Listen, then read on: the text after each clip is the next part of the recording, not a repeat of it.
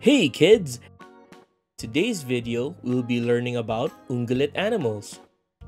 Are you ready? Let's begin!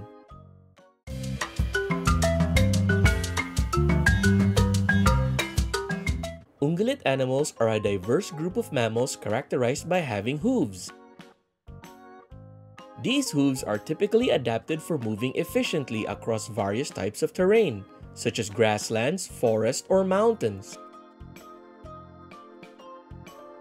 The term ungulate comes from the Latin word ungula, which means hoof. There are two main groups of ungulates. Odd-toed ungulates. These animals have an odd number of toes on each foot. Examples include horses, zebras, donkeys, rhinoceros, and tapirs. Even-toed ungulates.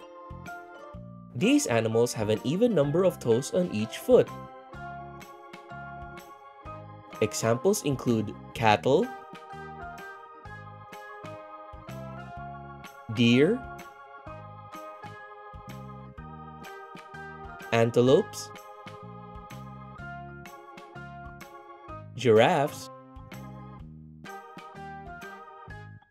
pigs,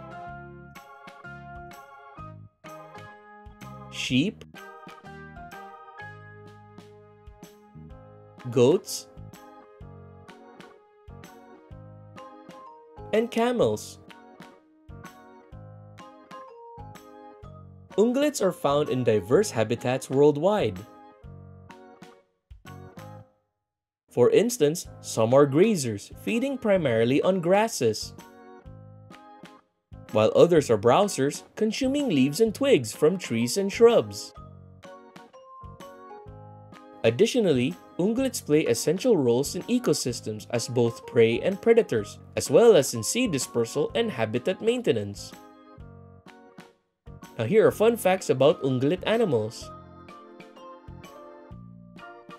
Amazing antlers.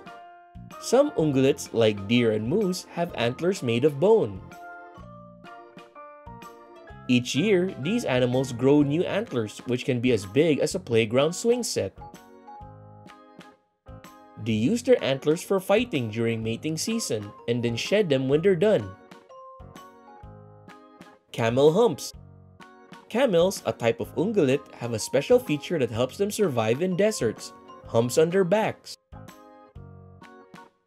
These humps store fat, not water as some people think.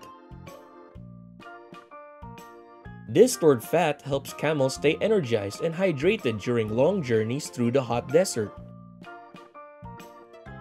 High jumps.